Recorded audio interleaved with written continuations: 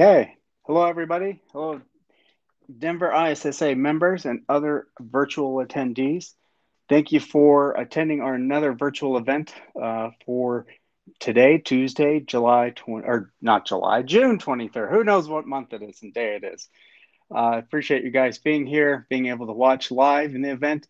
Of course, we're going to keep these recordings available for everyone to watch at a later time. So if you can't make this meeting, of course, you can watch virtually anytime, any day. So what we have today is a really good speaker, John Stock. He's worked for Outpost 24. He's going to speak with us about Internet of Things. And I think that's a big topic, and how to secure things wirelessly, and how we're starting to see a lot of things integrated into our networks from home into our environments. And what we've just created and opened up is possibly another access point through our doorbell or our video camera or refrigerator into our corporate networks. Let's hope split tunneling is enabled on your VPNs. But I'm going to turn over to John Stock. He's worked for Outpost for 10 years.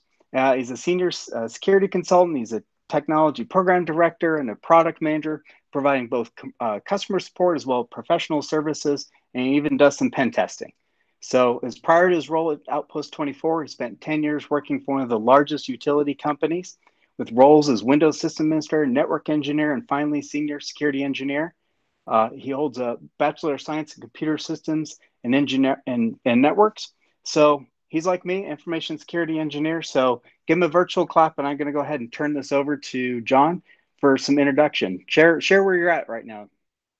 Awesome. Well, thank you very much. Yeah, I'm over in the sunny UK, where it's been the hottest day of the year, and I'm sat in a small little office with no air conditioning. So that's a joyous moment in my life, that missing air conditioning in our lockdown. So thank you very much for everyone. Thanks for the intro. So yeah, what I'm going to talk about is essentially securing connected devices, whatever those devices may be. Sometimes IoT, sometimes laptops, they're all things, they're all on the internet, and they're all dangerous. And how we can prevent some of the wireless attacks associated with them. Before I kick off, I'll just give you a quick intro to who I work for, and I'll give you a quick one into me as well, even though you've already had a pretty awesome one. So I work for Outpost 24. We are based here, which is a sunny place called Karlskrona in Sweden. We do full stack security assessments. So if you think of that as anything from vulnerability scanning to web application scanning, automated manual pen testing. We have wireless security through our Pony Express acquisition last year. We're all gone into the cloud and container side. So essentially, we're looking at the full stack of security controls and how we can assess those and tell you how good or bad they are. We've got about 2,000 customers around the world that I spend a lot of time talking to, and a lot of time getting really good ideas about things. One of the things that we kind of pride ourselves on is we love breaking technology. Now, I'm a bit of a nerd, as anyone who can see. There's a nice big monitor behind me with far too much IT equipment behind it, and it's just in this small office at home. We love breaking technology. We love it. We love embracing it. But what's the point in embracing it if you can't break it, right? So one of the things we always kind of like to do is, if we get new technology, we like to break it, pull it apart, see how it works, and then find out any security vulnerabilities in it. So going back to my background, I've done everything from pen testing to the social engineering side, which is always the most fun. Nothing like getting tea and biscuits when you're not supposed to be somewhere. But also, the pen testing side is always great if you want to kind of see how something works. So, we like playing with that technology, and it's something that's kind of stuck with me through the years, even as a product manager now, where some of my friends say, I've got a fluffy job now. No technology involved. Fortunately, there is. I still get to do the nerdy stuff. So yes, we've been going for around 2001. There's nearly 20 years. I'm going to go for nearly 20 years. And essentially we are looking at that full stack assessment, and a lot of what I'm going to talk about today is kind of research we've done around that and things we've been looking at while we've been doing that testing and that work. So some of the key topics and things from today. So back in February, when we were actually allowed to get on a plane and travel, which was kind of nice, and I do miss it, but don't tell my wife. We kind of did a survey when we were in RSA in San Francisco around the Internet of Evil things, what things are on the internet, what people are worried about. Some of the wireless threats from bring your own devices and shadow IT. So essentially, people bringing their own stuff into work and using that instead of the corporate stuff they should be using. Um, well, actually, the device visibility is probably the most important thing. You can only secure what you can see, right? Implementing some wireless detection into your security workflow because often it's missing, and some takeaways, and just some ideas of things that it's worth remembering and kind of trying to factor in your day-to-day lives when you're working and doing a real job. I always like to put this one right at the beginning. I look at this from a business perspective simply because of the fact without a business, none of us have got jobs, right? If all the companies we worked for, if there was no business there, we wouldn't have jobs. We wouldn't be doing what we're doing. And sometimes it's hard to take security to the business and be able to be taken seriously. They just see it as, oh, it's another pile of money that they have to spend every year. So I kind of look on this how to provide value to the business. Yes, there's the technology side, and the technology side is really important to all of us guys. But also, from the business side, you have to be able to present this stuff to the business and get some value from it. Otherwise, they'll stop giving you money and bad things happen. So just to start off, why are wireless technologies increasing our risk? So, we've all got some sort of wireless technology in our lives, but why are they actually increasing our risk? So if you look at the traditional wired networks, now you get a nice English castle as well with some ducks on the bridge. But you look at a traditional network, I will say a wired network. You have one way in, one way out of that network, and people consider everything inside to be trusted. So, yeah, this probably hasn't been a fact for quite a few years now. We're probably looking at a little while, but yeah, everything inside is trusted, and everything outside, that's the dirty, nasty, naked internet. It's the Wild West. We don't want any of that in here. Once you're inside, yeah, you're fine. It's yeah. Well, we won't talk about Trojan horses, but yeah, it's just the way the networks have been for a while. That you've got the one way in, one way out. You know what's inside. Unfortunately, that's not true anymore. Wireless networks has literally turned down networks inside out. So yeah, what used to be inside is no longer inside. It's kind of inside and sort of outside. What used to be outside, you can kind of look inside without actually being inside. So you kind of turned everything upside down on its head, upside down, back to front, inside out. It's not the same. So just going to give you a nice example. For Russian spies, because maybe nothing was ever proven. You never know. So allegedly spies. They were caught outside the Organization for the Prohibition of Chemical Weapons, which is in The Hague, in the Netherlands. And this was recently after what happened in the UK in 2018. I think it was early in the year in Salisbury. There was a ex-Russian intelligence guy that was poisoned, and they disappeared, and they poisoned him, and people ran away. We got hold of the poison. It went to Portland Down and these guys to see if it was dangerous stuff. These guys basically tried to hack in. They may have been Russian or may not, but yes, they tried to hack in. And when they were caught outside the building, they opened the boot of the car and they found these things: smartphones, Wi-Fi panels, some computers, transformers, bag with battery, Wi-Fi, more Wi-Fi panels on the top. And if you look through that stuff, I would say there's maybe $500 worth of equipment from eBay there. It was nothing sophisticated. Half this was you could have bought from eBay, some of it you could have bought from Amazon. There was nothing illegal there.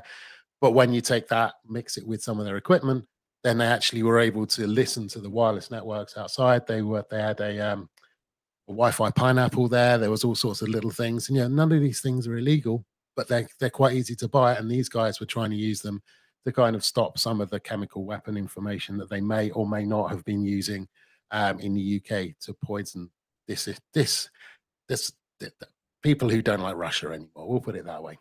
And going back 10 years, so this one's 2008, and one of the big credit card scams that everybody has literally heard of, where people were war driving around, connecting to weak Wi-Fi and screaming off credit card details. It's one of those big hacks that everybody said, oh, people are doing that, really? And yeah, it kind of at the time it was quite a new thing, but over the time, I think TJ Maxx was one of them. There was various other places in the UK that got hit by people driving around, finding weak wireless and connecting into it and stealing data without any problems. It wasn't very difficult. But this is all back, 2018, 2008. It's all old stuff, right? No one does that anymore. You think modern technology, we can fix that. So these are just a few things I found a little while ago, maybe 3 or 4 months, so not that long. So maybe we've got fake AirPods connecting to a phone from a Linux machine. It's not really AirPods, it's someone's laptop, but they're saying they are. Here, I think this one, we can actually see that there's getting out of the lock screen. You can tell what screen they're on. You can actually see who they're dialing up here and various things that are going on with the phone without actually being in front of the phone. So, and all that stuff is being broadcast out because of certain technologies to make our life easier. AirPods, I'm looking at you. And your AirPods or whatever you're connecting to know exactly what's going on in your phone. If you've got a Mac, you can now unlock your phone from your Mac and all these kind of great things. But it has to be some interaction there somewhere. If someone can break in that, then somebody can do something with your equipment that you don't want them to, which is usually a bad thing. And yeah, we're quite OCD in our office. So I live in Plymouth, which is in the southwest of the UK. We have an office here. There's about 10 of us in the office. We're quite OCD about our wireless and our wireless security, and we don't want wireless things hanging around. But I did a quick scoot around the office just before the lockdown, in fact, looking for where's all the wireless things that we actually have in the office. And there we go. I sit in my office. I've got this nice LED Zeppelin speaker that I listen to all day and annoy everybody with my music. Guys in the office have a Sonos speaker, wireless, couple of Raspberry Pis, scrolling messages about the temperature and that kind of thing. Some LED lights, wireless. We love Lego and Star Wars, if you didn't guess. Lights underneath them, wireless. The Canary security camera that we just have there because it was fun to try and break. Wireless. The TV. And I've got some more about TVs later, but yeah, the TV, big TV to do video conferencing on, wireless. The Xbox, that's definitely not under the TV because we only use the TV for video conferencing, not for the Xbox. Wireless again. My headphones for my phone, wireless. The headset that somebody's using in the office, wireless. So you can just see, just from a quick look around our office, there's all of these wireless devices around that, some people are like, well, we haven't got much wireless, but unbeknownst to us, there's all this wireless hanging around that has got to connect to somewhere or is waiting for someone to connect to it. So that was a long, short intro. So essentially, when we're at RSA, we did this poll. There was quite a few over 200, actually. I think we should have upped that a little bit. But yeah, it was quite a few over 200 security professionals we spoke to during the RSA 2020 conference, just to find out, a little bit about their wireless security. Essentially, we wanted to know if they had confidence in what they have in their network, confidence in what's around them, the ability to recognize threats, and the ability to, once they recognize a threat, to actually respond to it. Because it's all nice being able to go, oh, look, there's something bad, and walk away. Hey, you can't do that. If you see something bad, you should go and stop it. So, the first question, how confident are you at preventing a wireless attack? So, yeah, pretty much over half of the security professionals we asked were like, well, not really. Why? No, I can't. Yeah, most people were like, well, we probably could not confidently prevent a wireless attack if there was one on our network. So yeah, we took that one a step further and it's like, okay, why do you not think you could? 61% said, well, actually, I think that's because too many bring your own devices, smartphones, laptops, tablets. Now, I've seen that as a pretty big perceived threat for a long time. A lot of people are worried about, I walk into the office, I've got my phone with me, I'm going to connect into the corporate network and do bad things. You don't know how well my phone is. I could be running iOS 4 on it or something horrific, really old. You don't know that. It could be jailbroken, it could be backdoored. You don't know what sort of state that is. And I can understand why people are worried about that. People bring in their laptops. I bring in my corporate laptop. I set it into work, connects them to the corporate network. for some reason I'm taking in my personal laptop. Doesn't happen very often, but occasionally if I'm working late and I want to do some work on there as well, I'll connect into the guest network because I know the rules and I'd get in big trouble if I didn't. But not everybody does that. People are like, I've got the password for the corporate network. I'm just going to plug in there. I'm sure it's faster. It's usually not. So yeah, that's the majority of people who think, well, that's the biggest threat.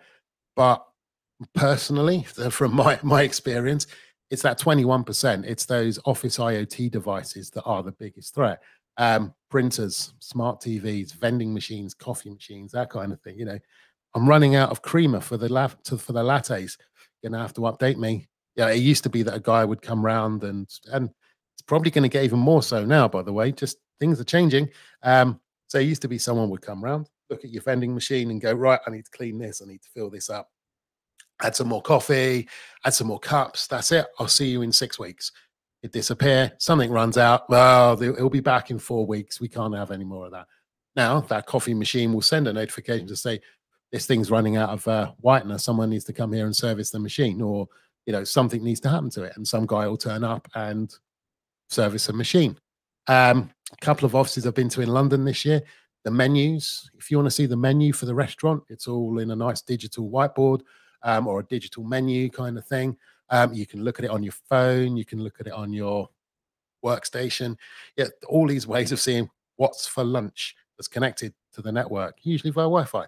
And the big one, and I really like this one, was TVs. Now, a lot of people forget about the TVs, but you walk into your average office, there are TVs everywhere. You look around conference rooms, there's a big 55-inch TV on the wall.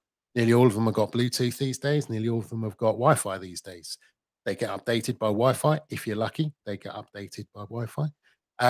So it's a lot of things. And just another example from RSA was walking around, and I was had a wireless sniffing device, as you do, while I was wandering around, and I had it running on our standard RSA.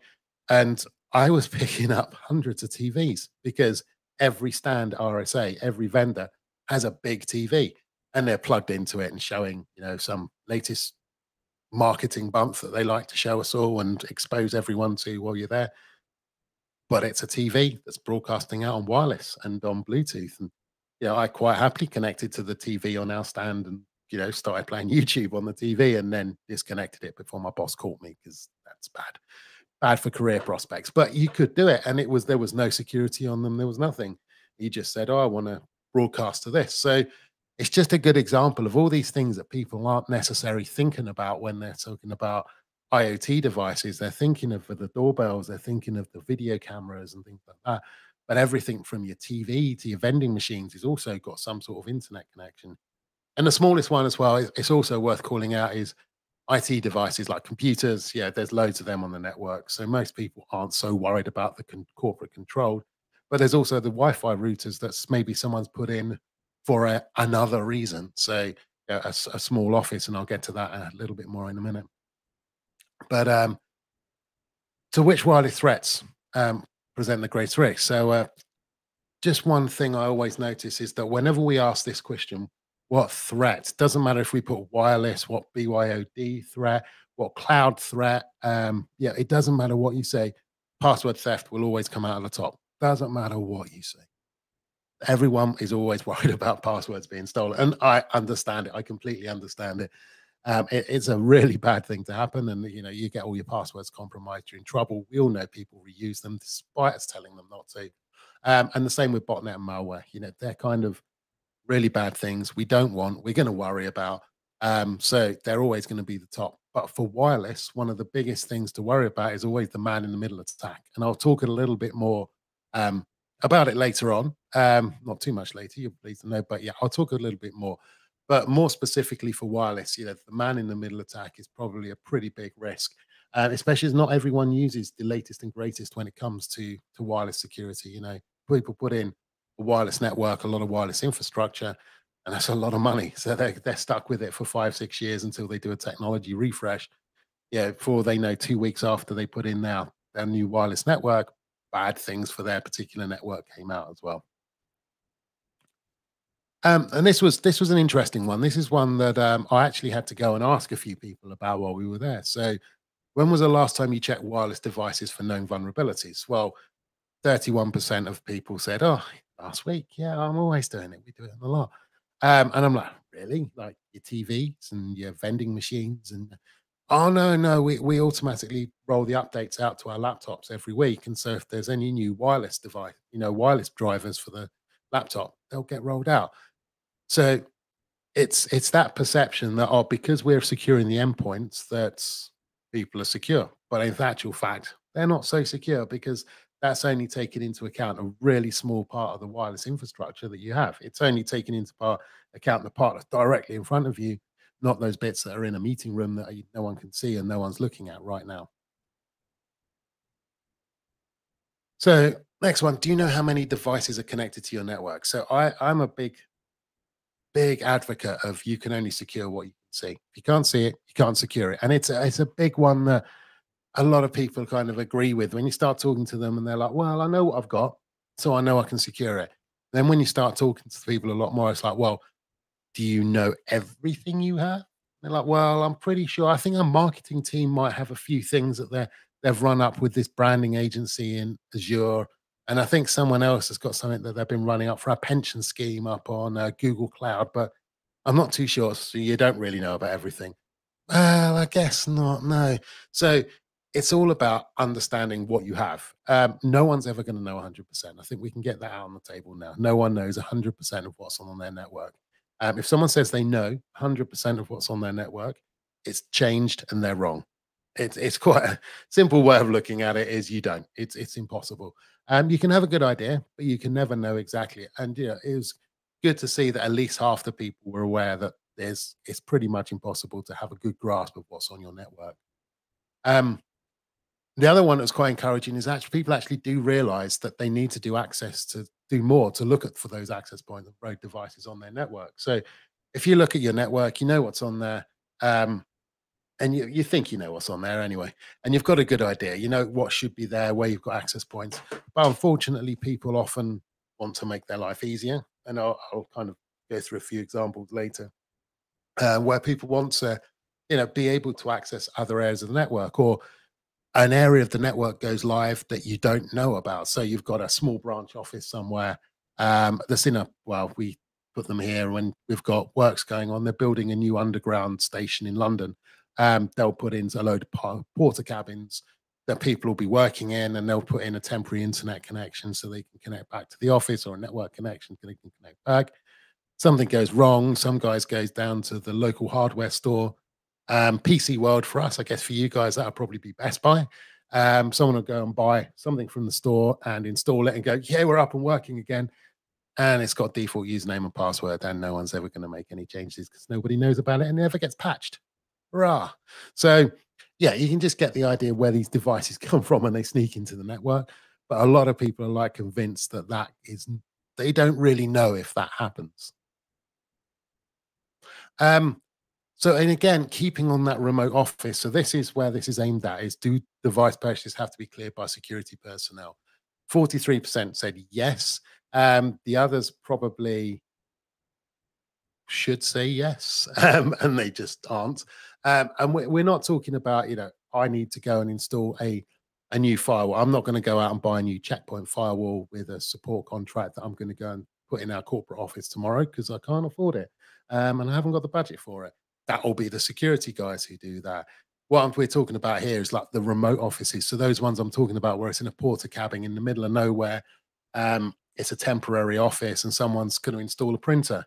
So they've just gone and bought a printer from Best Buy, an off-the-shelf router, some off-the-shelf Wi-Fi. Maybe there's two cabins either end of a building site. There's one guy in one guy in another. They've installed one internet connection into one office, but the other one hasn't got one. They don't want to run a cable because it's a building site. So what do? They buy a wireless extender, a wireless access point, and they connect the two up. And hey, they can both work from their separate cabins, buildings, offices. Unfortunately, they've just gone and put a stupidly big security hole in their network. But there we go. They can still do their work. All good. So you just get the idea of where we're going for there. That's that, rather than does everything have to be approved, it's do those ad hoc purchases have to be approved? And the other one, this was one we threw in just as that'll be an interesting thing to know, is do you have a dedicated guest Wi-Fi? 23% of people actually not sure or didn't have a guest Wi-Fi. I mean, some areas you don't need a guest network. It's you're not going to have one. End of story. But most people, you should know if there's a guest Wi-Fi or not. And it's just simple. This is more of a security awareness thing. Is if you don't know there's a guest Wi-Fi, then if you have people come and visit you, how do you give them a Wi-Fi connection? And sometimes it'd just be, oh, you'll have to use your phone. We don't have one. Sorry. But it just those people who don't know, it always worries me how many of those people are actually giving access to their network. Because here's our network password. You can just connect in and good luck, have fun. Don't break anything, which people invariably do. So yeah, essentially, we can see that there's a lot of different things. People have a lot of objectives around or opinions of wireless networks, but there's a lot of things they don't know, and they're quite happy to admit they don't know. And the thing I said, asset and device visibility is critical to wireless networks. We could see from these statistics here, the 3 to 61%, not 67%, are not confident they could prevent wireless. Half don't know what's connected to their network, and those people who think they should do more to actually connect. So, based on those stats, you look at the modern enterprise challenges. So, you look at that information. We don't know what's on our network. And if you couple them with this, so for us as security guys, what are our challenges in work? There's increased access, particularly now. Funnily enough, an example I always use that's quite relevant now is I was talking to a customer quite early. So in the UK, it was back in um, April time that we went into a nice lockdown and everything shut down and you couldn't leave your house. Great for me if you live in the country. Pretty sucky if you live in an apartment in London. But there we go. I don't. I'm lucky. But this one particular company I was talking to, they had 800 home workers, so people who could work from home. They worked in some confidential stuff, so they couldn't work from home. Um, Government comes out and says, "Oh, lockdown, only travel to work if you simply must travel. We're going to reduce public transport. There's going to be a lot of problems. So you need to stay at home." Suddenly, their workforce went from this 800 to 20,000 home workers overnight. So they had the VPN capacity. They'd already kind of foreseen these things. Part of their business continuity plan is they had VPN access for everybody. So they knew every employee could work from home and have this VPN access. But to go from 800 to 20,000 overnight, yeah, I'm glad it wasn't me. So increased access. People are putting services in the cloud. But again, particularly now, you can't. It's not so easy to go and install a new server, a new rack of servers, a new storage, anything like that. So people are turning to cloud infrastructure without necessarily going through the right process to understand the cloud infrastructure. So, you know, cloud is great. I've never been a fan of the cloud, as you can tell from the little one right here. I've never been a big fan of it, but it's adaptable. It's easy. It's turn on and offable. If you want to use it, you can use it. If you want to turn it on, you shut it down. It doesn't cost you any money. So it's quite adaptable, but there's also a lot of risks if you don't really know what you're doing and you're just trying to solve a quick and dirty problem. So yeah, the cloud is great, but you have to know what you're doing before you go there. And there's gaps in visibility. So we've increased our attack surface by going to the cloud, and we've also got gaps in our visibility. So things like TLS 1.3, it's good. It's good at encryption. And if you're one of those people or one of those companies who have to break that encryption, it's expensive too, if not morally wrong, and also quite difficult to do. If yeah, so you're kind of having to intercept the traffic, break it out, re-encrypt it. People generally know you've been doing that. But it has that gap in visibility because particularly over in Europe, you can't do that. Well, they don't admit to doing it, but they probably do. But yeah, you tend not to break in, and the stronger the encryption, the more of a gap in that visibility there is. You can't see everything that's going on within the infrastructure as well. So I want to give an example of why that visibility is quite important. So I'm this is all thankfully before lockdown when we actually had a few client networks in our region. So I mentioned I work in Plymouth in the UK. So Outpost 24, we've got an office in Plymouth. Great, you'd expect that. There's 8, 9 of us work there. We're gadget freaks, a lot of stuff, laptop each and a phone. So our office, so we don't live there, although it feels like it at times. Our office is by the river. There's a nice river here, and the sea is literally right here. So we're in the middle of a business park. There's not really that much around us. So we're not surrounded by other tech companies. Over here, they distribute fertilizer of all the great things. Here, there's gas storage. And over here, they provide gas as well. They have gas storage. Oh, and that's fuel. That's the fuel depot. So, quite an explosive mixture to live around there. But we have a river, we have the sea. It's quite in the middle of nowhere. But this is our normal network footprints. This is our wireless footprint that we see around our office. So you can see the access points here. So there's a 2.4 and a 5 gig for each one of these. So they're here, and there's all the different companies around, and all these different clients that are hanging around are not actually connected to an access point. And think of all this as just being, this is not in the middle of a city. It's very far from being in a city. It's in the middle of nowhere, but we're still seeing all this wireless devices. So I'm going to use our own network as an example, because if you're going to throw someone under the bus, use yourself. And I am the perfect example. Well, you can see here we have a couple of different networks that we've got set up: our guest network, our client network, and an internal network. Different horses, different courses, different people work on different things depending which part of the company you're on. They're not that much different really, apart from the guest network. And they're not confidential, because you can go and stand outside our office and see exactly what they're called, because they broadcast themselves out, which is great. But you can also see this little red dot. That little red dot is me. I'm bad. I'm a bad person. But I'm connected to the guest network here, but I'm red. Why am I red? Why is that bad? So you can see here that everyone has connected to a different network. So these are all the networks that these people are connected to. These devices, 2.4 and 5 gig guest network, fine. These devices here, client network, 2.4, 5 gig, fine. This one red device here, connected to the guest network, and he's been connected to the client network, and he's been connected to the internal network. And because he's red, he's been connected to at least 2 of them at the same time. So he's a very naughty boy. Essentially, this is telling me that I've done bad stuff. So this line, and it's all about, and I'm going to that visibility side. If you can't see that somebody's done bad things, you never know that they've broken that policy. We can have security policies coming out of our ears, but if we don't know and don't have that visibility that somebody can break them, then yeah, we never know.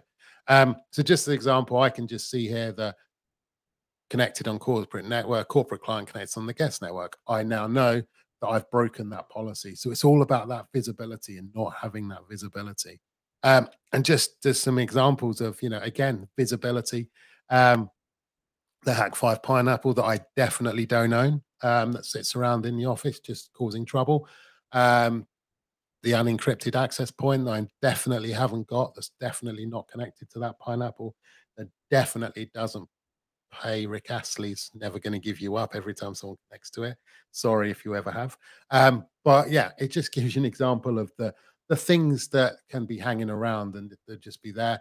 And the one fun thing is I was just sat there looking around, thought, oh, I'm going to send some alerts for drones, because I've got a drone. I fly my drone around the country, and I fly into trees and things, and nearly crashed in the sea a few times. Let's have a look, see if there's anything around. Nothing, left the alert on. And then every day I'd see a drone appear by the office sometime in the afternoon, but I'd never heard it. And every day I was hearing the same drone, and I'm like, oh, sorry, seeing the same alert, say there's a drone. And one day I looked out the right window, and it turns out, because of where we are on the river, they were sending the fishing boats out with people going out on stag do's, hen nights. They were going out do some deep sea fishing, some wreck fishing, some shark fishing. And one of the things that they did when they got on the boat was that the guy driving the boat would send up his drone, take some cool pictures of them and some video of them while they were leaving the harbor and going out to sea. And that was the drone I was picking up. So completely harmless. And also the fishermen have kind of embraced the technology to encourage people to go. But yeah, it's just, had I not known what it was, I might have got a bit suspicious about why there was a drone popping up every afternoon, but I'd not actually seen it and I didn't know who was flying it. But bit of enthusiastic. So some common wireless security threats. So I've talked a lot about, you know, wireless and what people are worried about, but what are actually those security threats? So some of the things, you know, people are talking about here. You know, they say they're checking their for malicious infections or known vulnerabilities by patching them. And some of the things, you know, again, it's slightly ignoring the password theft, although we'll get to that one first. But these things like man in the middle attacks and Wi-Fi spoofing, things like that, that people are worried about. So this one's a great example of a wireless attack, which is using a wireless keylogger, which you can see I bought from eBay. It's delivered from Poland back in November last year. It cost me a whole £13. I think that's about $15 today. And it's tiny, and I can put it on the end of a wired keyboard because hopefully people are using either Bluetooth keyboards, but not those funny little dongles that you get because you can break those and hijack those sessions, which is never a good thing. Um, but yes, you can plug this on the end of a wired keyboard, and it really does look like there's nothing there. It's tiny. And what's even more great is it's running a wireless access point just using the power from the keyboard or the USB power. Sorry, it's running a wireless access point, and I can stand not too far away. It's about 100 meters. I could 100. I was going to say 100 feet. So about 30 meters. Away from it, but I could still pick it up. It was a bit slow, but it was only text I was getting. But it was so easy to get. You know, I just went onto eBay, bought it, it was delivered. If I knew someone who worked in the office, I could just say, "Oh, I'll give you 20 quid if you can plug this into one of the keyboards for me." Um, Most people would do that for a cleaner. You know, they would do that if you were nice. It doesn't show up, but its range was pretty limited, and you do need that physical access. But it just goes to show how simple these things are to actually buy and acquire and use. And it could take 16 meg of data, and in turn text terms, that's quite a lot of data. That's a lot of passwords as well. Unauthorized access points. So that's always an important one. I'm sure we all know what these are, but just to say that, yeah, you've got an unauthorized access point here. Invariably, if someone's put something on that shouldn't be there, they're in a default configuration. No one's actually changed anything. So they've just plugged it in and it's working straight away. So why should anyone change anything? But it's, yeah, the admin password login nearly always works. The encryption is nearly always the most basic, like WPA or something like that, or not even WPA, the one before that. But yeah, the encryption is using the minimal, and yeah, it offers. I mean, the number of times I've been pen testing, and we've gone like, "There's a Netgear here. I wonder what the password is. Would it be Netgear? Yeah." And suddenly you're in on a wireless device that's connected to support the printer or the photocopier, or at one point the ATM machine. So that was a worrying one when we found that one. But yeah, they do exist, and that's kind of usually used for easy access points. The evil twin access point. This is always one of my favorites, and it's one we've used significant success, which is good. So you've got an SSID, Acme Wireless. Okay, so our SSID, right, get the right screen with my mouse, is down here. So we've got this Acme Wireless access point. I'll tell you what's even easier. Now I've learned how to do this. So we've got this Acme Wireless here. We've got this one here, which is our safe corporate network, which I'm at the wrong end of the building. It's got a pretty weak wireless signal. And then I've got my own homemade wireless access point here, which is not actually really an access point. It's actually a laptop pretending to be an access point. So I've got my wireless, my corporate one here. Everyone's fine, bit of a weak signal. And then I come along, stop broadcasting out and say, do you know what? I'm Acme Wireless and I've got a better signal than you.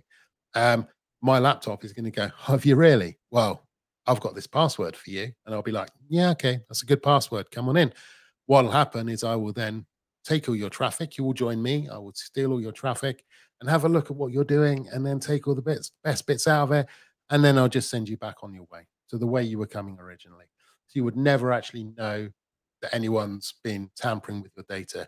Sometimes you'll be like, oh, things are a bit slow. Nothing seems to be working right today.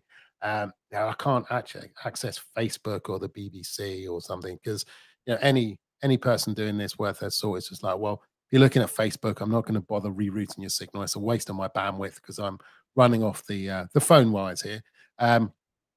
So yeah, now these days with 5G and 4G, it's not such a problem. But yeah, back in the day when we were doing this using 3G networks or 2G networks, it was actually a little bit more difficult and a little bit slower. But essentially, you're stealing the data from someone who thinks they're connected to their corporate wireless, but actually they're not. They're connected to you.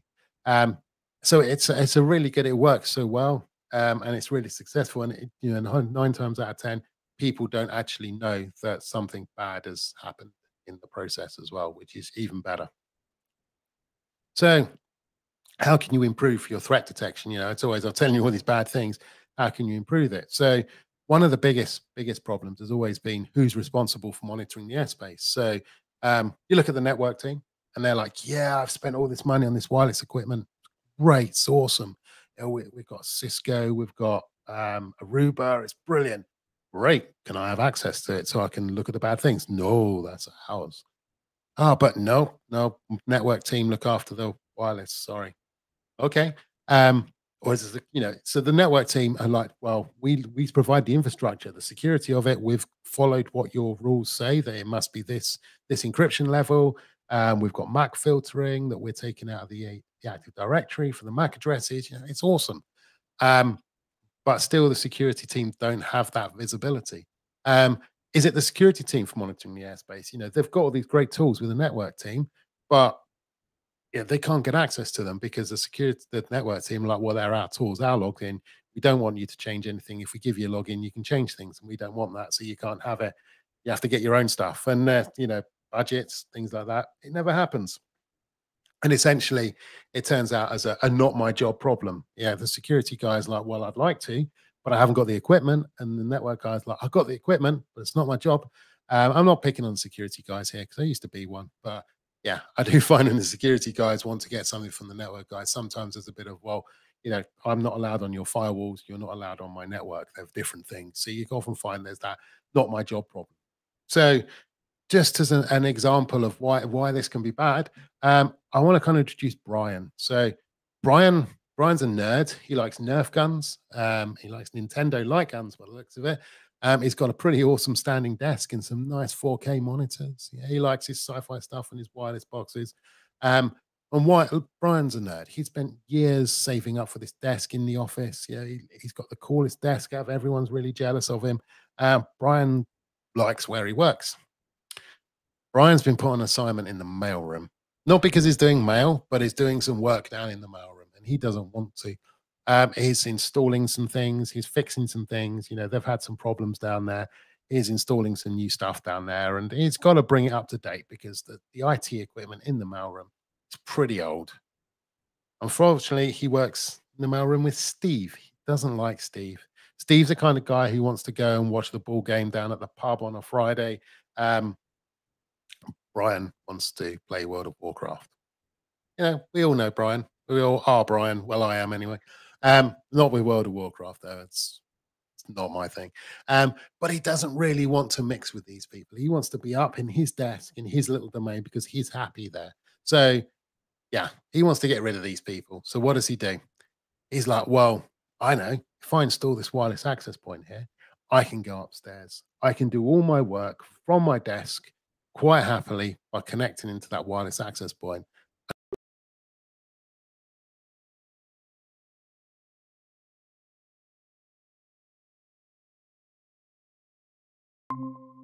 Wouldn't be in the mailroom; he'd be working from home. So it's not all bad.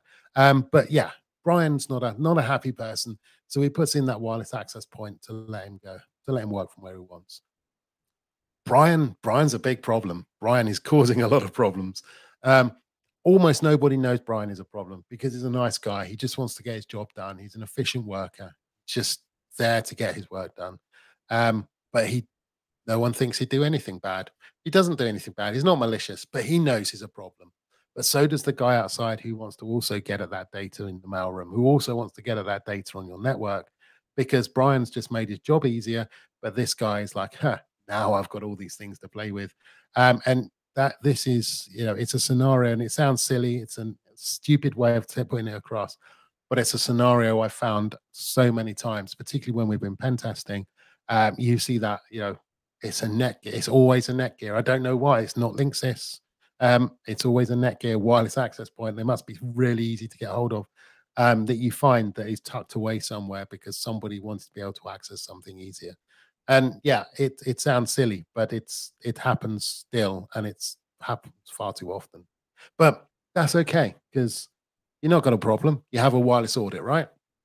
So, as an example, I'm going to say PCI, because those of you who have ever dealt with PCI know how you know how glorious it is to have to deal with PCI. But it's a good standard to follow. It's not, don't adhere to it to the letter. You have to go over and above, but for a base point, it's a good standard to follow. Now, one of the things it says is to implement processes to test for the presence of wireless access points. So yes, we're gonna implement something to test for wireless access points. Great, that's good. Um, Part of that is you need to detect and identify all authorized and unauthorized wireless access points. Oh, okay, yeah, we can do that. We know how to do that um, on a quarterly basis. Wait a minute. Wait, what? That's like every 3 months. So if Brian had been there for 3 months, you might have caught him. But if someone's being a bit more facetious and is doing it for like 2 months, you never would have seen it. Somebody wants to go in, installs a wireless access point, does something bad, leaves again, you never would have seen it. Someone goes in, installs a keylogger, never would have seen it. You know, it's all stuff that you wouldn't actually normally see. And even we go back to these, I know I haven't mentioned them for a while, these IoT devices. So there's only one office I've ever been to in London that was controlled by Nest thermostats, and it was new, and they had no end of problems. But all of those have got wireless on them. If someone decides that, oh, we're going to try this new thing, there's a new device in there you didn't know about that someone's put in that potentially could be leaking. If it's got an open password, no one's ever connected to it. Bad things could be happening because of that if it's never actually been configured properly. And that's half the thing, is people don't actually configure things properly. Is half the problem. So one of the important things as part of that is building this monitoring to your workflow. How does it not become another job that I've got to take on? How does it not become another thing that I've got to do? Because we all have enough to do, right? Especially when we're working from home now. Yeah, if you haven't been in the office for a while, when first time you go in, you're going to have a lot of stuff to do. And even right now, working from home, it's quite easy to actually forget that you need to stop working at the end of the day because people get grumpy with you. If you're still working at 7 o'clock in the evening and you've forgotten to leave, um, people get angry. So how can you build that into that monitoring in your workflow? So back into this: who is responsible for monitoring the airspace, and people going, it's not my job.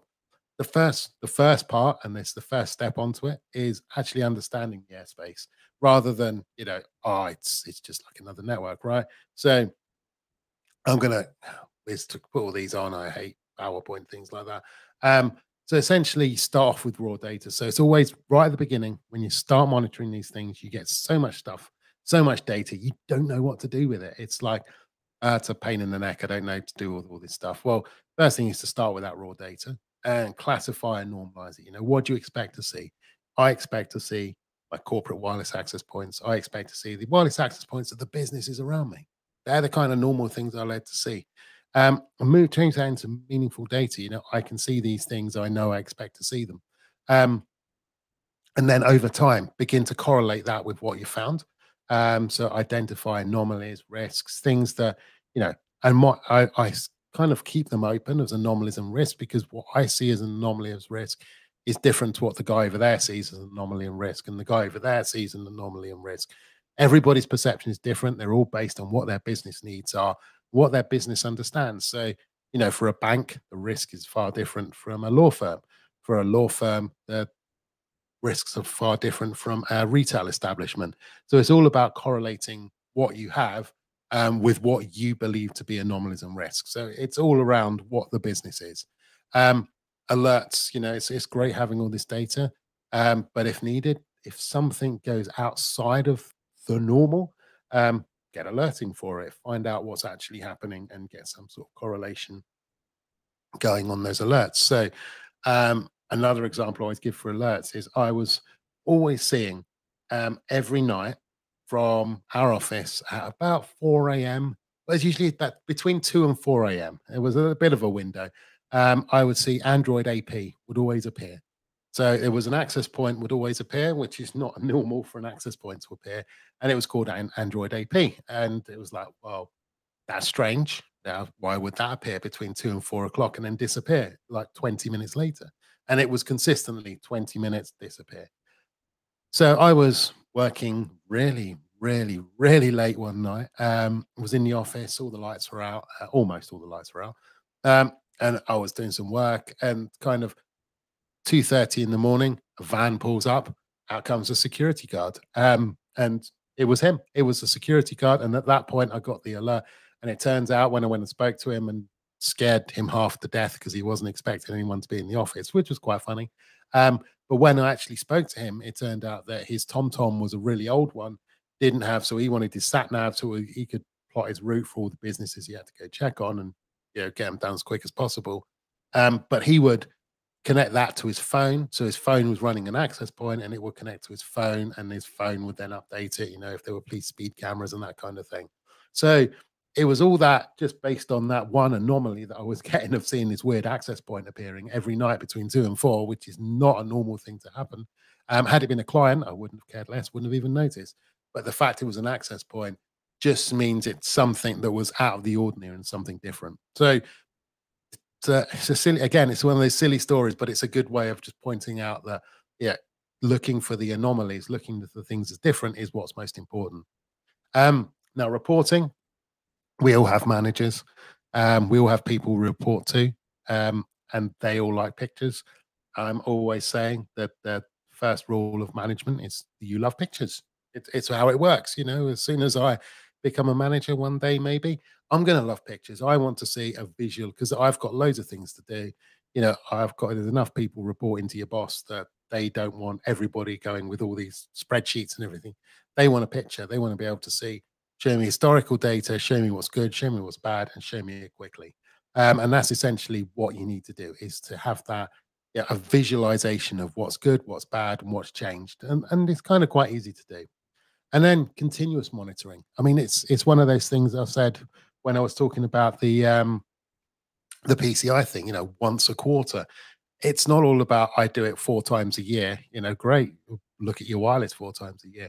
It should be constant. It's got to be a continuous because it's always changing. People are coming in and out, especially now. There's a lot of offices that have a lot less people in them. Normally, the footfall through the offices is usually pretty high. You'd see a lot of devices. So, the bad ones would stick out. Now there's less people in there. So it's actually, if you've got somebody sat around, hanging around like, oh, they've been there for a while. Why are they sitting there with their laptop? Now it's like, oh, they just haven't been in the office for a while. Yeah, they've probably not been in and they can't do much and they don't want to go up to the office. It's dangerous. And there's people there who might not have washed their hands properly or aren't wearing masks. They don't want to go up there. They're just going to sit down in the reception area with their laptop, whereas actually they're a bad person. So it's all about having that continuous monitoring to always be looking at that airspace and finding out what kind of bad things are in there. And that always brings me to the hamster wheel of death. So it's one of the things I always talk about. And yes, our marketing people hate me with my picture of the hamster, Geraldine, the hamster. But it's a process that kind of the assessment process. So obviously we're a VM vendor, but we do pen testing, and you can take this to the AppSec side, you can take this to the cloud side. Any type of security assessment is based on 3 phases and 3 phases alone. Now, you can have what I had previously where I've got these 6 phases, but actually when you kind of crunch that down, the 3 phases that are most important is identifying what you own, to know what it is, find out where it's weak, and then reduce the risk on those weak areas. Once you've reduced that risk, find out what you own, find out where it's weak, reduce that risk. It's a hamster wheel of death. You're never getting out. Once you're in it, Geraldine is going to lose all her weight and die in there. It's just a never-ending process. It's not one of these things that you can say, well, we've been doing it for 6 months. We're good. We're good now. We've passed all our accreditations. We forget about that for a while. It's a constant process of knowing what you own, and finding the thing. Should that Ring doorbell be on there? Should that security cameras that you've never heard of before be on there? Should these weird things that you've never seen before with Chinese characters in there be on the network. And you usually find out it's somebody with an Android phone of unknown origin. Is it are the things that look the most suspicious, and often they're harmless. But often, it's the things that don't look suspicious but have never been seen before that are usually the problem. So, yeah, it's just a constant process of identifying, assessing, and focusing that risk reduction. And it's about reacting in the right way as well. So, um, yeah, you want to get a complete picture of all your devices, what you have. So, we can see here we've got all sorts of devices. I can see, just some Wi-Fi, drones, phones, whether it's medical, telephones, all these things, depending on your environment. So, and again, it's a very, I go back to that where I said at the beginning, it's the business side of things because everybody's business is different. My idea of what should be in my environment, those Raspberry Pis that I'm used to scroll messages about the temperature in the office and whether I'm in the office or flying, which I can't do anymore. Those things, are they normal? Well, in our office on our guest network, yeah, they're pretty normal. Um, if it's a medical device on our corporate network, well, it's going to stand out like a sore thumb. So, a network camera on our corporate network, again, stands out like a sore thumb, shouldn't be there. So, it's all about getting a picture of what you have. Recognition and baseline, find out what those things are. Are they critical systems? Is it something, around your security posture? Is it a firewall? I point them out slightly differently. So, this is about what that pipe thing is to your business. So critical systems, things that keep the business going, things for security posture, and that's even like door control systems and things like that. Has it got a business role? So is it something that's like your CRM system or your ServiceNow system or something like that that's got to be there? It's got a good role in the business, or is it something you're like, why? What's that doing now? I don't know what that is. Why is that there? Even my air purifier that's sat next to me here and making weird noises right now, and I'm not sure why. Even that, I get alerts on my phone to tell me the air is of a different, not right. It's connects via Wi-Fi, which is always strange. But is that a normal thing for in my house? Yes. If it was in my office, no. So yeah, the idea of a malicious and a rogue device always depends on the environment that it's in. Um, there should always be an element of monitoring as well. So critical system monitoring and threat analytics, which is a really posh way of saying, look what you know and draw pictures. So know what's there, what's critical, what's important to the business. If I know that someone's attacking some certain infrastructure for us, that's bad. Or if there's something anomalous happening there, that's bad. If I see something weird going from one of my Raspberry Pis, I just turn it off. It's already me being an idiot, but it's all about knowing what are the systems that are important to watch and looking at doing the threat analytics to say, well, is that a threat or is it just bad traffic or is it common traffic that's just not doing the right thing? And it's knowing how to respond. So it's whether you just report on it, alert on it, or something you need to fix. So there's three ways you kind of generally work with most things is do you put a nice report on at the end of the month? So those things you don't care about so much, you report on at the end of the month. Those things you care about more, like that weird Android AP, I get an alert and I know it's something I've got to do something about or look further into. And the other end is just remediation. Do I need to fix it? Yes or no. If I need to fix it, then I should fix it. If I don't, then I'm probably not going to fix it. So, there's a lot of stuff in there. And it's all about, putting that risk risk of your wireless devices in a business context, which I know, yeah, may not be the most technical thing in the world, but it's important that we all need that business to keep our jobs, right? So, just some important things to take away, some points, and also some Swedish ice cream because there's one thing that they do really well in Sweden. It's ice cream. They have a lot of ice and cream. It's really good. And I just wish I could go there this year for one, but I'm going to miss out. So instead, I have some other takeaways. Wireless network confidence is still, a little bit behind. People aren't so confident in the wireless airspace as they are about their physical network, about their wires and things like the wires and cables that we all love. They're the same threats. Nothing's changed. It's just in a different attack surface. They're the same sort of, can I steal your passwords? Can I get some malware here? But instead of being over the cables, it's over a wireless network. It's the same things, the same problems. It's just a different attack surface. You can only protect yourself from what you know about. If you don't know about something, you can't protect yourself about it. So, yeah, the whole idea is knowing what you own, knowing what's bad, what's good, what presents a risk, what doesn't, and being able to protect yourself from any potential threat and perceived threat around that. There we go. And building into your existing workflow is actually really simple. Yeah, a lot of people think, oh, it's a whole new thing.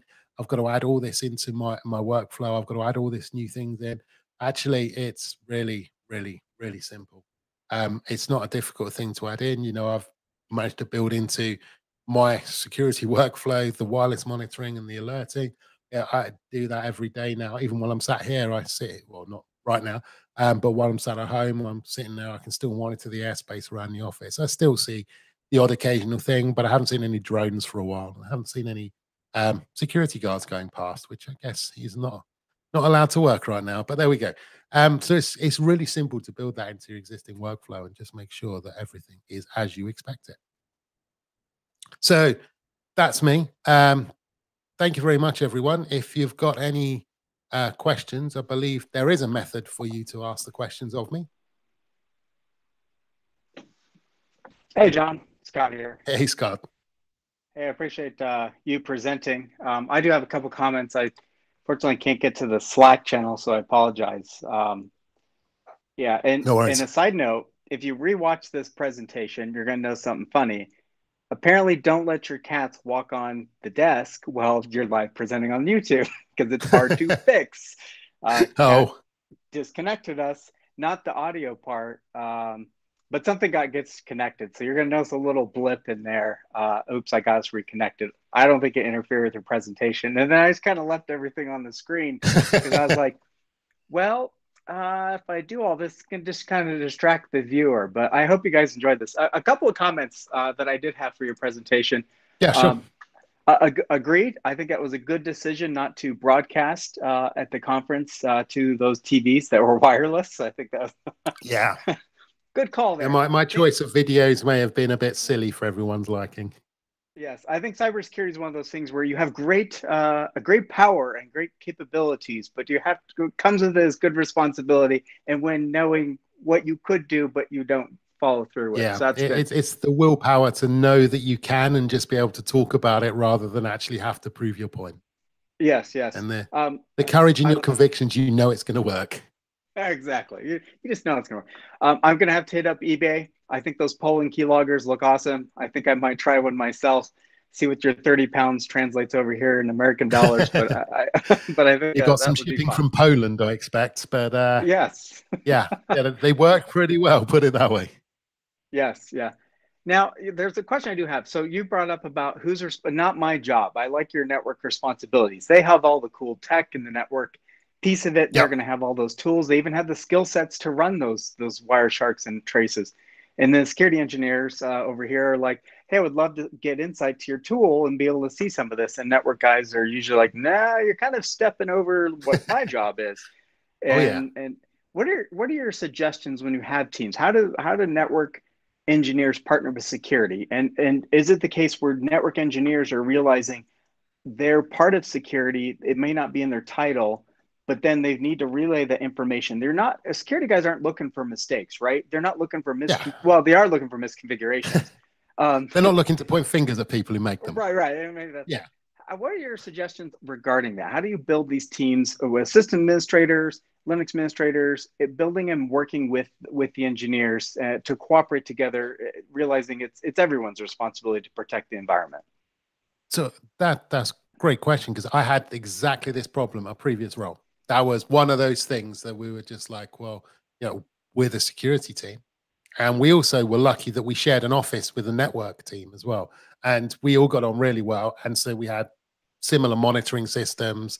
And it was great because we had a good information sharing going on. But if I went up to, say, the mid-range or the Wintel guys and said, here's a vulnerability report, here's all your bad stuff, you need to fix that, and I'm going to raise change records for all of it, man, I wouldn't have safely got out of that car park at the end of the day. I found that out once and I never did it again. So it's all about, working together. It's kind of, what can you offer them that they can offer, and what can they offer you? So, yeah, I say, hey guys, I've got this great, we're looking at these tools, we're seeing this traffic come in and it's coming from this area. What do you think it can be? Try and get them interested. And that was always the way we found was once you start getting people interested in what you as a security team doing, they start realizing that you're not those guys who sit in an office and no one's allowed to talk to because you're doing super secret stuff.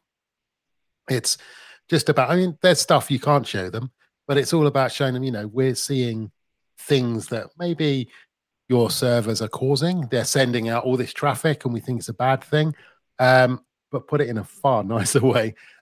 Or maybe, can you help us with this? Can you, we're trying to work out how we can get this routing working, or we want to separate out the traffic from this. And once we found that we had that kind of mutually beneficial relationship, instead of it being them and us, then yes, it started to be a bit, well, actually, we've got a tool that can help you. And suddenly the network guys would be like, oh, yeah, you can come and use our Fluke network tool anytime you like. And they were offering up their tools. And yeah, this is 10 years ago. So, it wasn't all the cool tech we've got now. But yeah, it suddenly went from we've got this stuff to, well, actually, how can we start working together? And by the time I left the company, the network team and the security team were one team. They'd just decided that actually we spent so much time working together and we had so many common goals and common aims that actually, yeah, when you think about it, a firewall is just a really intelligent router with extra stuff in it.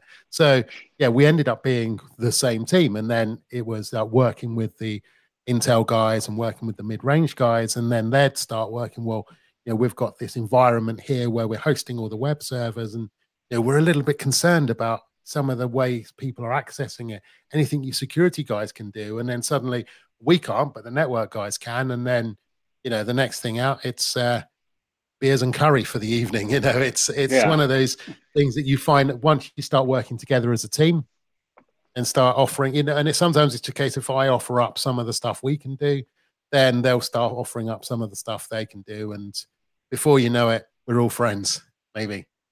Yeah, that's good. So I like your diagram of Brian's desk and his 4K monitors that he had in the standing desk. What we're finding though is people are able to go back to the office. They ended up having 4K monitors at home, but they don't have them in the office. So the graininess, the monitors are not as high quality. So we're getting the opposite where our equipment is being, well, it's not as savvy as their home stuff. But I thought that was funny on that diagram with Brian's And desk. and that's always been the bring your own device problem. Yeah. Is like my iPhone, I generally, as not anymore, not since I had kids, but I always used to, Apple announced a new iPhone. I'd get the new iPhone. My work iPhone was always 4 or 5 years out of date, 3 or 4 years out of date. But my one was always the latest and greatest. So the company's buying me this piece of rubbish tech that I'm carrying around, and I've got all this latest and greatest shiny stuff. I'm like, well, can't I just do my email on my own phone? And it makes it so much easier. And that's that slippery bring your own device is, why should the company pay out £1,000 every 3 years for something that you really despise using? Yeah, exactly. And Maybe what you've that's how got they is help. way better. Yeah, and Yeah, that's that slippery slope. that is the slippery slope. And lastly, on the hamster wheel, I was thinking about the hamster wheel, and I agree. And to comment on that, I think the hamster wheel it's this constant, continuous improvement. And at some point, I always find when you identify what you own, the instant the hamster wheel doesn't get, as soon as you find out what you've identified what you own, and since it just gets bigger. And all of a sudden, you've introduced new risks, and you're like, I didn't know about the video conferencing group was running this type of kind of video conference that had these ports Yeah. and was running these streams in the environment, setting up their also their Internet of Things so they could run and host meetings. So I found that hamster wheel it also grows in size depending on what you discover in your environment based on the assets you have. Yeah, and as soon as you found that video conferencing thing, that's suddenly your focus. You're like, right, we're going to secure this, and it's in every building. So suddenly you've got to secure it in every building, and that's great. I've done that. That's secure. Yeah. 6 months later, it's all patched, it's all up to date, it's in the patching process, everything's working really well. And you're like, oh man, they've just installed a new Teams infrastructure, which is now tying into there, and no one's patching that. And suddenly it grows a little bit bigger. And yeah, and then you forget about that, and then someone's installed something new. And yeah, and it just that hamster wheel grows and it swallows you up. It's painful. But And it's funny. it's the modern world we live in. Yeah, it really is. You were a pen tester, so you would know this. Maybe at Outpost 24, you run across this. A lot of times people will hire pen testers and say, hey, figure out our rogue wireless devices. But then the pen testers come and they scan, but they're not necessarily looking at wireless printers. They're not looking at some of these devices or even the refrigerators. They're not even going in the kitchen rooms. What do you recommend for people in writing pen tests for third parties to do in their environment looking for wireless rogue devices? A lot of times So it's almost, how would you write that so that you're picking up these things that people are bringing in or the corporation already has these TV monitors set up? yeah, so one of the big challenges we always had is that you'd go into, like, as a pen tester, you'd like in 4 weeks in a month, you're in four different corporate environments. You know, it's you don't get to know an environment well. Um, and it's all about going into an environment and suddenly like, right, we need a wireless audit. It's like, great. What's your wireless network called? What's your corporate network? So we at least know what your corporate network is called. It's this. Oh, okay. Oh, and we've got this guest network. Okay. Right. Okay. So you've got those and you know what their corporate networks are. And then as the week progresses, they're like, oh, yeah, oh, we forgot about this one. And we forgot about this. And you find actually there's not just one or two corporate networks, there's these other things. And then you're really concentrating on, we found this, it's a massive risk. You know, this TV, it's running this firmware and it's in the bit. Oh, yeah, that's the key people who work upstairs. That's not ours. It's like, well, it's really tough because you've got a really short amount of time to try and learn something that somebody's been learning about for like 3-4 years.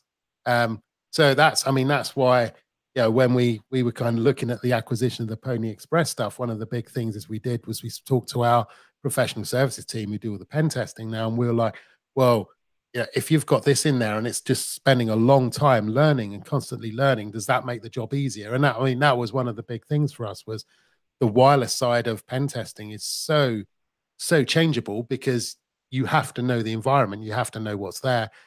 You know, you can get a lot of time concentrating on something, but you've got a big tower or of like 20 offices or a Regis building where you've got 40 different companies in one office.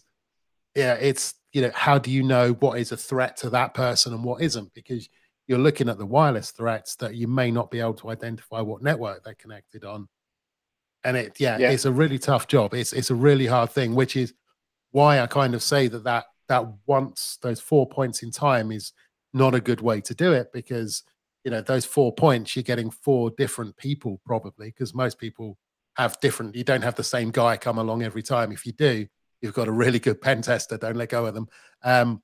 But it's a different person being sent every time. You're getting different information back, and then suddenly you're like, well, one person found all these threats, and this guy here, he said, oh, you're pretty good, you're pretty secure, your wireless access points are running good encryption, because his idea of what you wanted is you've got good encryption, whereas the other guy is like, you've got all these threats, all these TVs, which are actually the offices around you. So yeah, it's all about having that constant update of information so you actually know what's going on. Yep. And one last commentary, I just thought about this too. And I think to your point, it's actually surprisingly very easy to do. But it goes back to the Poland little wireless devices. Now, admittedly, the range isn't as good, but if you have a USB stick or something, it's amazing how you can just go on the street downtown, and you find someone on the street, and you're like, "Hey, I'll give you $20 if you just go up this staircase and try to find a door, and just find the nearest conference room or computer and just plug it in." You'd be amazed. I've attempted to go and ask someone this $20, but it's amazing how much they're like, sure, where do you want me to go? Yeah, And you're like, well, no, we don't want you to actually do it. But it's just wanted to see if you surprising. would. Yeah, you just need a little bit of physical security to get past, which that would be them. And then from there, you've got infiltration in there. If they don't have the proper network access Yeah, I controls. mean, I did a physical security test in London. It was a shared building. Oh, no, it wasn't a shared. This was an exclusive building. So it was one building for one company. I spent a week working in there. Um, Nobody challenged me. Spent a week working. They didn't know once. Um, I ended up getting coffee and biscuits from the director's secretary because I was fixing the phones. So she thought, before sat in the director's conference room. She moved them to another meeting room so that I wasn't disturbed while I was fixing the phones. But the best thing was that, and it was actually a bit of a win for them, was we left so me and the guys I was working with left some USB sticks around in the kitchens. where people go and make their tea and coffee and make their lunch. And we left one in, there were 4 kitchens. We put a USB key in each one. Thought, right, each one had a bit of malware, wasn't malicious, but it just meant we could gain access to an account because we were supposed to be doing that. So someone sent around an email that said, has anybody left a USB key in the downstairs kitchen? And then someone replies with, oh, there was one upstairs as well. And then someone else there was one on the top floor. And the next thing you know, the head of security was like, guys, can I just check? That was you, right? Wasn't it? That was you doing it. We're like, yeah. He was like, that wasn't very subtle. We were like, we're just trying our luck. We're like, but what happened to the other one? And someone did actually take the second one and plug it in. And yeah, and they were a domain admin, which made our lives even more fun. They had a separate domain admin account. It just happened to have the same password as their actual account. So yeah, that was a fun one. It was one of those, we should have been more subtle, but we won anyway. So what does it matter? Yeah, it's amazing how it was good though. It was good to see their reaction when suddenly they realized that there was the same USB key left on 3 different kitchens. Oh, God, these all look the same here. What's going on? That was fun. Yeah. That is really good. Well, we're running out of time, but I appreciate your time. I appreciate you speaking here at our virtual event. And for those members that are watching, so I appreciate it very much. We hope to have you on at some point later, talking about different topics, maybe dive deep into more how you detect and what you're looking for in logs. But I appreciate it. So with that, awesome. So I appreciate it. Thank you. And we will we'll say goodbye now on the end stream. Thank you guys. Appreciate it. Cheers. Goodbye.